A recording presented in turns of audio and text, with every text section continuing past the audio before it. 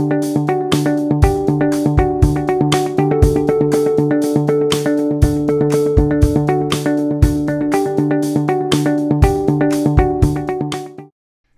and welcome back to the Ninox Learning Channel by Nioxus. In this class, the second class in our 800 series of videos, we're going to continue exploring the amazing capabilities of the new Ninox version 3.3. Today we're going to learn how to build a cascade of selection fields.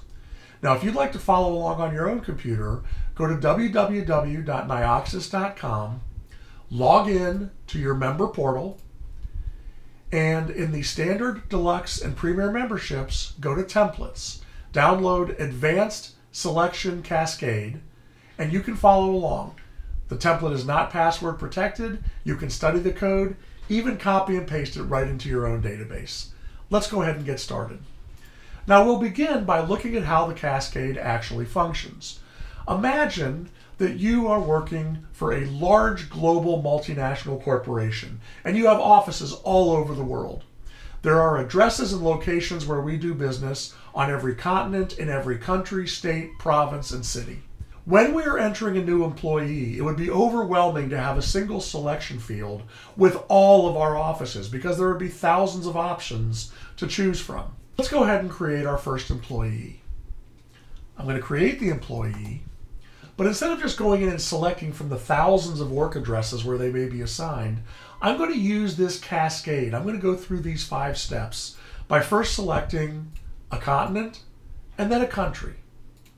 Once we've selected our country, we can select a state or province, a city, and now we see the address of the office or offices in that city where this employee might work.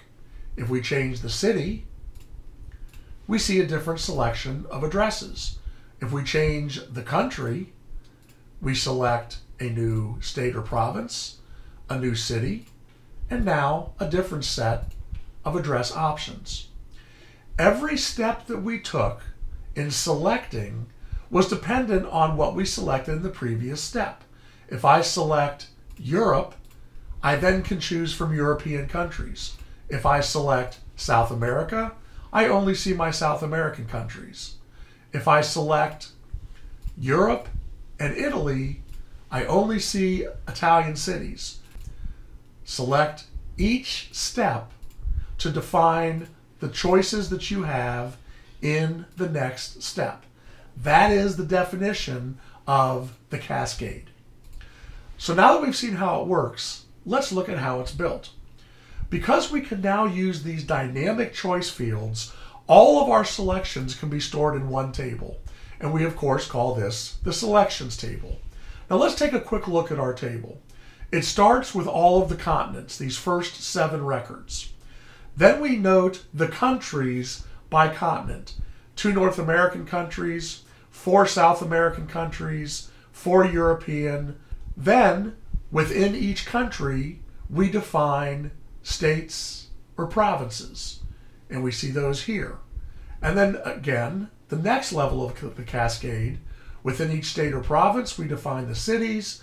And then finally, the addresses where we do business within this cities. This cascade, where we start from the macro perspective, the largest unit of measure, an entire continent, and we become finer and finer in our filtering as we cascade down to the most granular unit of measure, a specific single address at a unique location on the globe.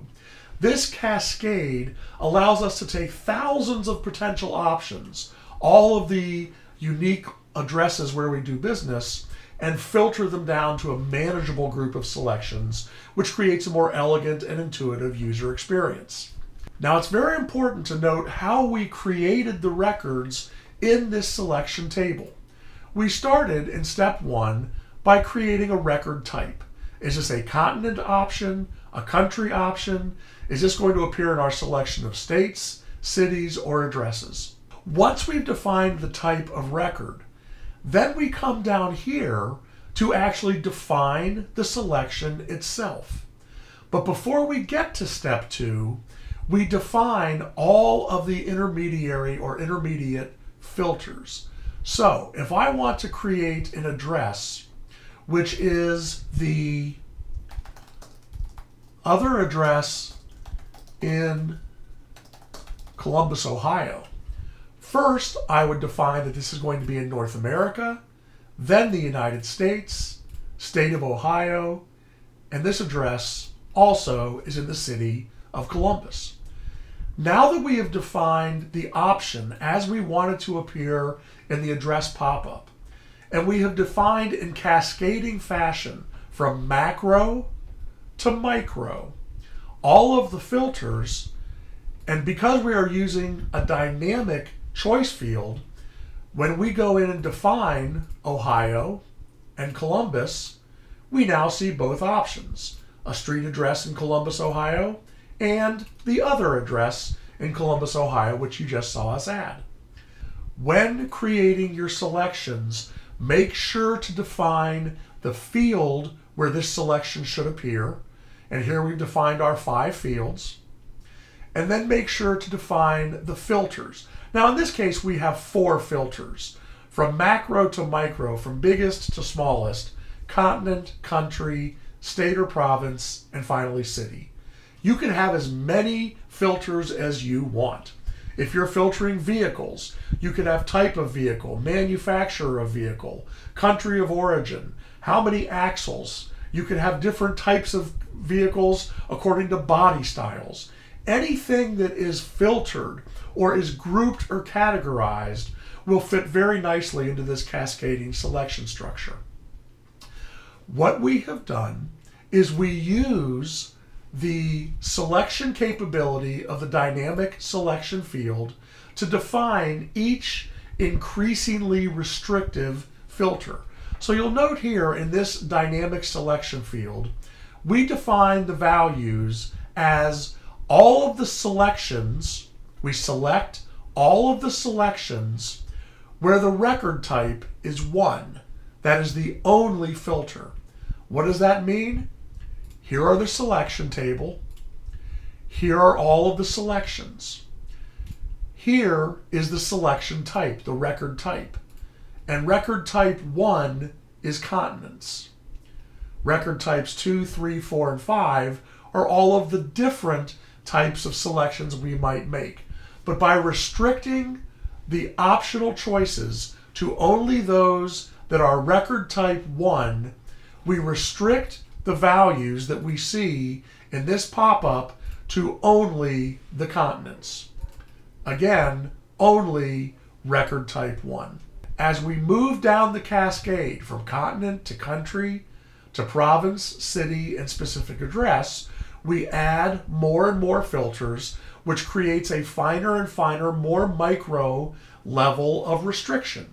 So here we only had 1 filter. The record type is 1. Here we're going to have 2 filters. The record type is 2, and the continent is equal to the selection in the previous field. This is the continent field on the employee screen. We are going to look at the numeric key, the code value of our selection, and restrict the selections to only those that are record type 2, which I happen to know as countries, and then we're going to further restrict it to only those countries that are of the continent we select. So to see this in action, we can go in and we will select a continent, North America, and then we'll choose a North American country. Change the continent, our selection of countries dynamically changes at runtime. Select Asia, we select from Asian countries. The countries are selection type 2. Here's the country selection in the record type field, and we see that that's key number 2. And again, the backbone of making this work is continuing to add increasingly restrictive levels of filter. At the top, we filtered only by record type. At the next level, we filtered by record type and the name of the continent selected in the previous field. As we move down the cascade, we add more and more restrictions. Here we are restricting by record type, by continent, and by the country selected in the immediately previous field. By the time we get down to here, city, we are restricting by continent, country, and the state or province field. And then finally, when we get to level 5, the actual employee work address, every one of the previous 4 fields is now being taken into consideration as a filter. We filter first by record 5. Record type 5 are addresses of our offices.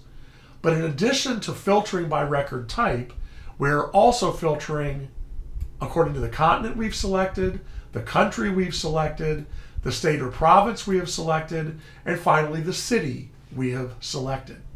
And by using this increasingly restrictive cascade of filters, where each filter is the previous selection field, we can now make it very easy to select the specific record we want out of the potentially thousands or even tens of thousands of records that are a viable choice.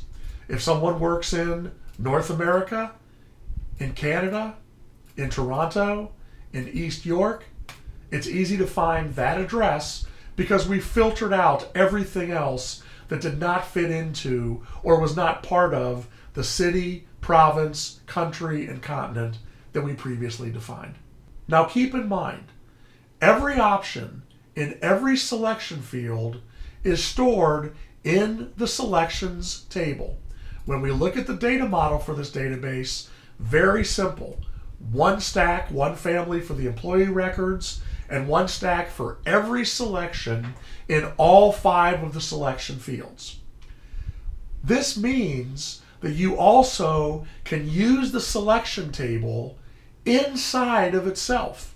Here, in this table, the employees table, we see dynamic choice fields where the choices are coming out of the selections table. But look at this.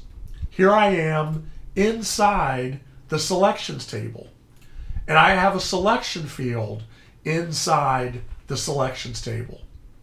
And the values that appear, the options that I can choose from in this field in the selections table come from, you guessed it, the very same table, the selections table itself. So now instead of having lots of tables, one for each selection field, we can consolidate or normalize our database. We can have a much more efficient database architecture or data model by putting all of our selections in one table, as we see here, and then use the different filters, starting with the record type and cascading down, becoming more and more restrictive. So if we were to add a new city, it would immediately appear in the city selection, in the selection table, even though we're creating the record inside that table. It sounds a little silly. Download the template, open it up in administrative mode. It'll make great sense to you once you look at it. Copy and paste that code right into your database and start using these cascading selection fields to create a more elegant, more streamlined, and a far more friendly user interface and user experience. Join us again in the next class here in the 800 series when we continue to explore Ninox version 3.3. Thanks very much.